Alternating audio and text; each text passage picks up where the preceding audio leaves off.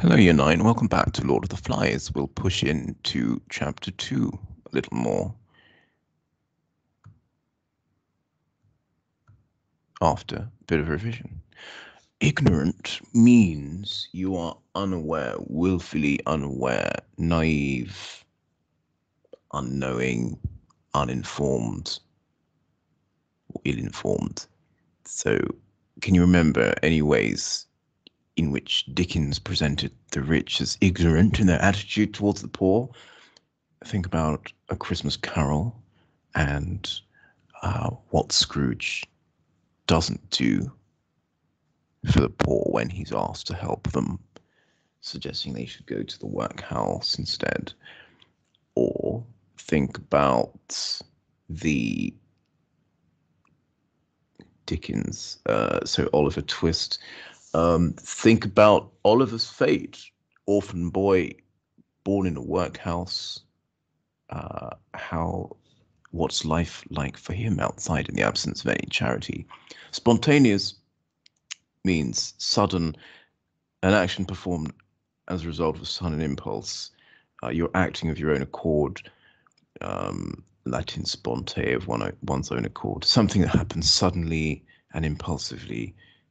So you may have heard of spontaneous combustion, which means an explosion that just happens out of the blue, no explanation, sudden, unexplained, just appears from nowhere. So impulses can be spontaneous, based on people's desires and just whims, needs of the moment, and can be dangerous for a group mentality or dynamic. But how might spontaneity be a danger to the group? I don't think I've ever spelled that word before. It was really tricky. Spontaneity. Yeah. We're going to write Piggy's postcard today. So we're going to imagine we're Piggy, and also imagine you're able to send mail from the island. We're going to write to our auntie explaining what's happened in the story so far and how we are feeling. So it's a chance to see the island and that degenerate behavior through the eyes and the spectacles of respectability and responsibility. So yeah, chance for you to use a few sort of metaphors and writing style. So let's have a read. Let's find our way over that void to Word. So last time we saw the boys, they are complaining about a beast-like creature, a beastie that one of the boys with a mulberry scar said he's seen among the creepers. And they talk about rational assurance. Do you remember rational when you read Sherlock Holmes? It means logical.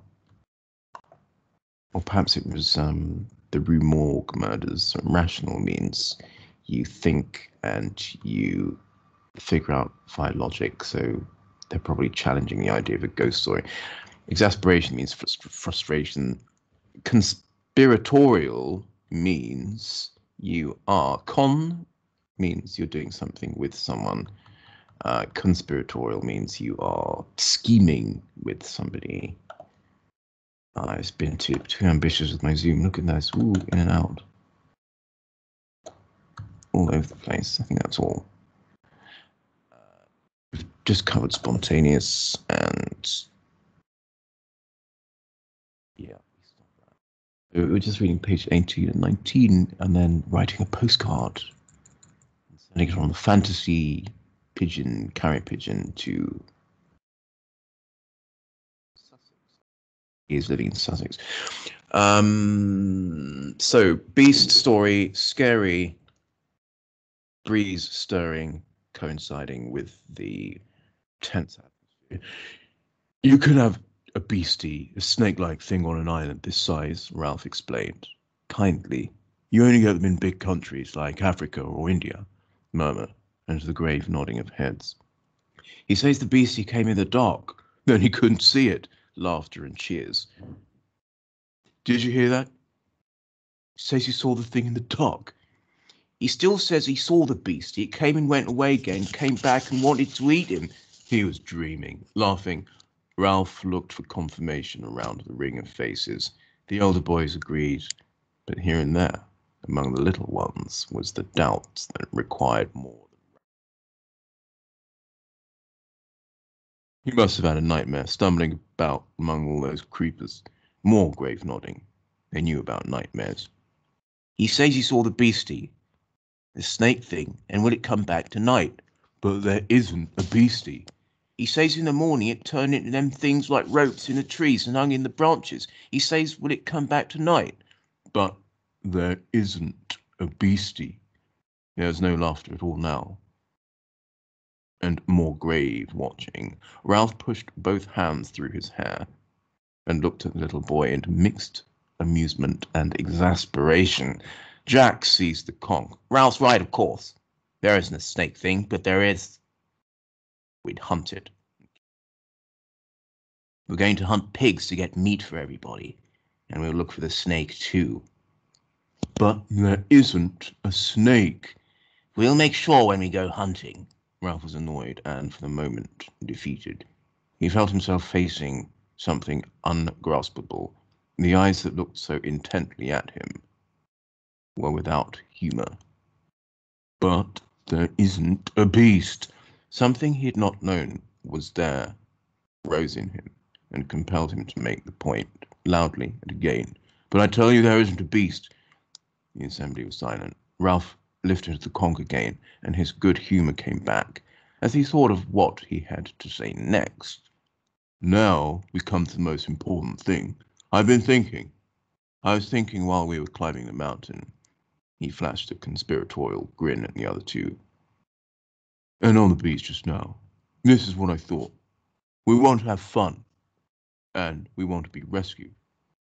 The passionate noise of agreement from the assembly hit him like a wave, and he lost his thread. He thought again. We want to be rescued, and of course we shall be rescued. Voices babbled, the simple statement, unbacked by any proof than the weight of Ralph's new authority, brought light and happiness. He had to wave the conch before he could make them hear him. My father's in the Navy. He said there aren't any unknown islands left. He says the Queen has a big room full of maps, and all the islands in the world are drawn there. So the Queen's got a picture of this island. Again came the sounds of cheerfulness and better heart. And sooner or later a ship will put in here. Might even be Daddy's ship. So you see, sooner or later we shall be rescued. He paused with the point made. The assembly was lifted toward safety by his words. They liked and now respected him. Spontaneously they began to clap, and presently the platform was loud with applause. Ralph flushed, looking sideways at Piggy's open admiration, and then the other way at Jack, who was smirking and showing that he, too, knew how to clap. Ralph waved the conch. Shut up, wait, listen, he went on in the silence, borne on his triumph. There's another thing. We can help them to find us. If the ship comes near the island, they may not notice us. So we must make smoke on top of the mountain. We must make a fire. A fire! Make a fire! At once, half the boys were on their feet. Jack clamoured among them, the conch forgotten. Come on, follow me. The space under the palm trees was full of noise and movement. Ralph was on his feet too, shouting the quiet, but no one heard him. All at once, the crowd swayed toward the island and was gone, following Jack. Even the tiny children went and did their best among the leaves and broken branches. Ralph was left holding the conch, with no one but Piggy. Piggy's breathing was quite restored. Little kids, he said scornfully, acting like a crowd of kids. Ralph looked at him doubtfully and laid the conch on the tree trunk. I bet it's gone tea time, said Piggy. What do you think they're going to do on that mountain? He caressed the shell respectfully, then stopped and looked up. Ralph, hey, where are you going? Ralph was already clambering over the first smashed swathes of the scar. A long way ahead of him was crashing and laughter.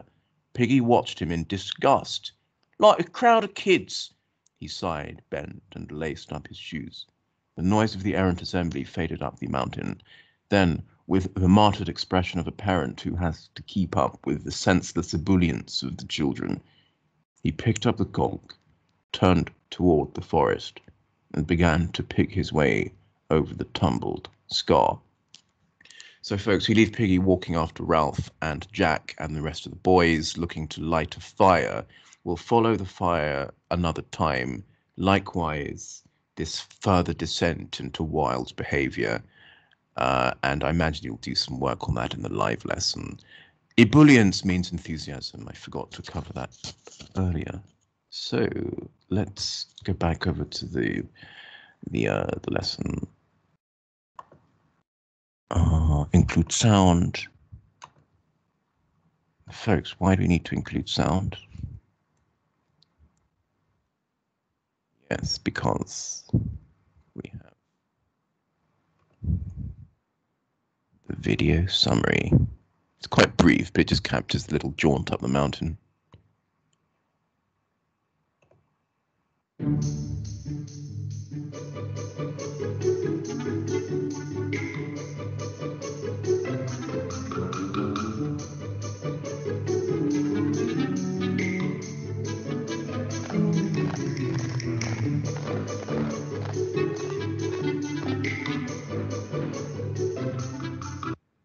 So they're more interested in going and burning things than following the conch's sanctity. I think they've left it behind. So imagine you're Piggy. Also imagine you're able to send mail, write a postcard to your auntie explaining what's happened so far and how you're feeling. So let's criticize the boys from Piggy's perspective. Dear auntie, I ain't having a great time today. I don't mind about there being no food. I even missed tea time today. But there's enough fruit. And that, I've tried to speak in Piggy's or use Piggy's vernacular, but there's enough fruit in that so I can eat later. Anyway, today Ralph really upset me because he just ran off to the mountain doing headstands. He can't keep charge and we need him to keep charge. He just left the conch and that's the thing we need to keep meetings from becoming chaos. Anyway, I picked the conch up. Everyone else is too busy behaving like kids. Yours, Piggy. And then PS over on the right-hand side. PS means postscript. It means you're writing after you've signed off because you thought, oh, I want to say something else. PS, I ain't been running too much, auntie, and the bullying ain't as bad as it was. Don't worry. And the address of the auntie I've made up. My auntie, I couldn't think of a name, 2 Lowdale Estate, because Piggy has that, well, he has that sort of working class background, so I've placed him on in this sort of, given him an address like this, Littledown, Sussex. So a sort of humble, salt of the earth kind of address. There it is. Your turn. Imagine you're Piggy and so on. Lastly, spontaneity. How did spontaneity break up the meeting just now? Have fun, and we'll speak soon.